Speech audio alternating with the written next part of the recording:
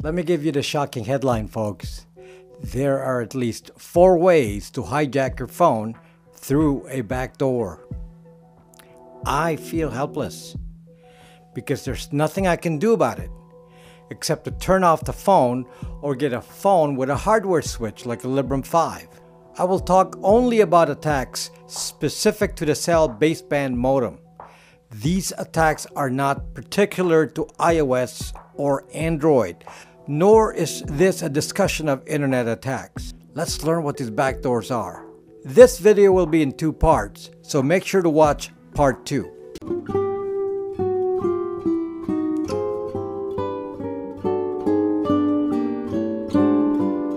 Let's talk about what some of these attacks can do that we are aware of. Someone can turn on your phone and listen to you. Someone can read your texts or receive copies of your texts. Someone can send text messages in your name. Someone can listen to your phone conversations. Someone can call overseas on your dime. Someone can track your locations. Someone can obtain your unique phone identifiers like the IMSI or IMEI. Someone can determine who you are talking to or texting with. Someone can blackmail you with apparent calls and texts that you didn't actually send. Someone can hack your internet accounts with 2-factor authentication. Now, this is the part that hasn't been discussed anywhere, but it's possible. Someone could read the data of other apps on your phone, or in theory could load state-sanctioned malware since the baseband modem shares the same memory space with the phone operating system. Has any of this scared you yet? We are led to believe that Apple and Google are taking pains to make sure that our phones are secure with terms like secure enclave, encryption, biometric login. Yet these backdoor attacks skirt around that. Each of us is a possible target of surveillance. Now, the word surveillance is very specific. It is not a term we use for hackers. Usually it is a nation-state action. Most of the backdoors I will talk about are likely initiated by 3-letter agencies. And I hope that it is not used for mass surveillance and mass data collection. Likely it is though. But it is disturbing because we all buy these mobile devices with some expectation of privacy that apparently does not exist. As I've talked about incessantly in other videos, your cell baseband chip, typically made by Qualcomm on US phones, is a full computer. It is sold as an SoC or system on a chip.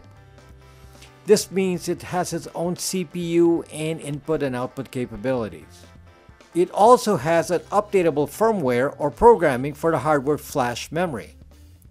The firmware updates can be sent through the air, and those with iPhones will sometimes see this firmware update as a carrier update. I'm sure you've seen some of those. In addition, as it turns out, the cell baseband can respond to commands on the airwaves, which are then received by the modems, just like a website. And the baseband will respond back like a website. Some of these instructions are stored on the SIM card, which can also be written to by the carrier. To be clear, the baseband chip is a black box. Most of the patents for that chip are controlled by Qualcomm and MediaTek and are completely proprietary. Now, with this basic background, let me explain what these 4 backdoor attacks are to the cell baseband modem. Most are not new but have been forgotten. Later on, in part 2, I will discuss some of the real-world implications of some of these attacks that we have to be aware of and how we might protect ourselves from it. The number 1 backdoor is SIMjacker. SIMjacker is a new attack that was discovered recently. Now, this one is heavily in the news right now, and as each day passes, we learn that just about every single phone is vulnerable. The way this attack works is by sending commands to your phone as silent SMS or silent text messages. A silent text means your phone does not acknowledge receiving the text and it actually circumvents the operating system and it goes directly to the baseband modem. The SMS just has to be crafted in a particular way so that the system will recognize it as a command. The phone will answer the secret text message back, kind of like a website. So the outside party can then initiate a command and control conversation with the phone that basically allows that party to take over the phone. This backdoor was discovered by Adaptive Mobile Security, and they have a website dedicated to this attack. It's called simjacker.com. So if you're a security analyst, you can read it up on there. Now, what is interesting about the research done by Adaptive Mobile is that they make this statement: "We are quite confident that this exploit has been developed by a specific private company that works with governments to monitor individuals." You will find a pattern here later on, but almost all the attacks I will mention today require having inside information on the operation of the baseband modem. Was this done in cahoots with Qualcomm and MediaTek? Do we have a supply chain problem with the insertion of malware at the hardware level? Or did some rogue engineer share the inside information about how to control these modems? Now, this particular attack is tied to the SIM card. The SIM card itself apparently keeps the website instructions that control the baseband chip, so it could also imply that the SIM card makers are involved. One of the biggest manufacturers of SIM cards is Gemalto, which by the way has plenty of government contracts, including providing the RFID chips used in US passport. As a person knowledgeable about programming, I would agree with the assessment by Adaptive Mobile Security that this kind of intense infrastructure would have to be done by state-sponsored contractors. They likely have access to inside information that the rest of us don't. An example of this is the backdoor to the Intel chip called IME, Intel Management Engine. That's another proprietary framework. Hackers can only guess at how to control it by trial and error, and they have proven that there are some hacks to them. But someone with access to the Intel software can manipulate and control most Intel computers. In summary, it is my reasonable guess that this is a state-sponsored surveillance attack that can be used against any phone in existence. And this could include older phones like flip phones or even a Linux phone like a Librem 5. However, this attack cannot take place when the power is off or if a hardware switch disables the baseband modem, as you can do on a Librem 5. So, as an example, on a Librem 5, you can turn off the baseband when you're going to a meeting or having a particularly private conversation. So you at least have an option. Number 2. The number 2 backdoor is signaling system number 7, SS7. I wonder how the SS7 attack can be forgotten just because new attacks became known. SS7 is a telephony signaling protocol used by cell phones since the 70s. It's basically a pathway in a worldwide phone network that allows a carrier to discover a phone's location, route messages and texts and speech, and send commands to the phone. Before SS7, commands such as routing of a call was done by sending tones on with the same channel as your call. But this was easily hacked. Back then, a device called a blue box could send tones that could hack the phone network. Because this was easily hacked, the telephone industry created a second channel separate from speech that controlled the metadata and routing of the call.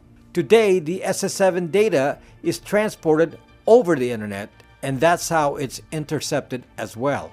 It's very similar to the SimJacker attack because it can also take over your phone, read your texts, send messages in your name, and so on.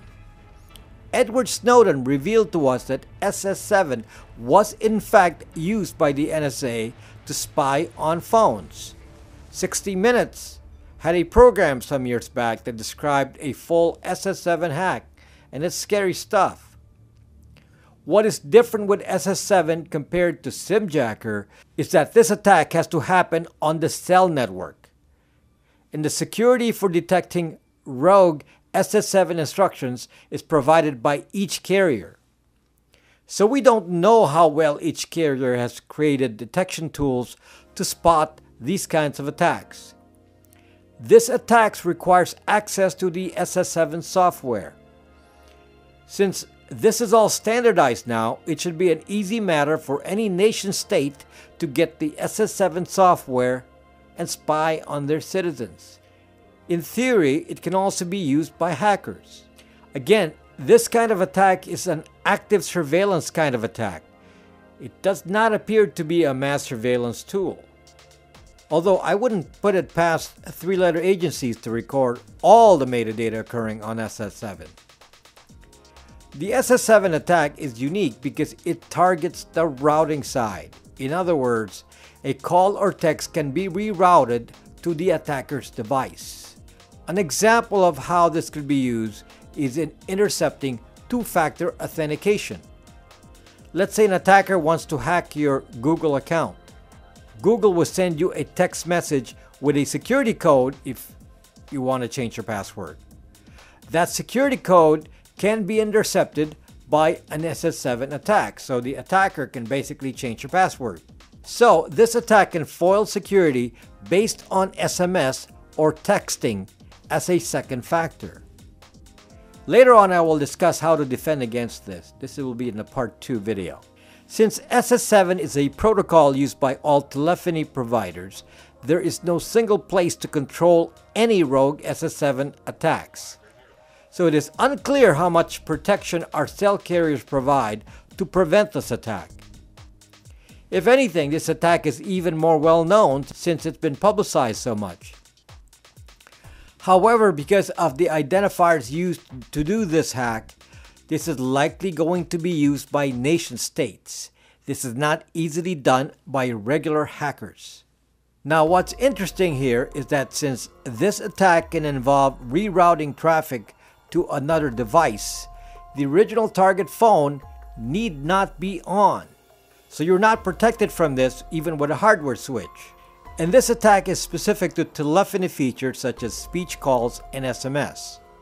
Fortunately, it does not affect iMessage on iOS. I will continue the backdoors in part 2 of the video.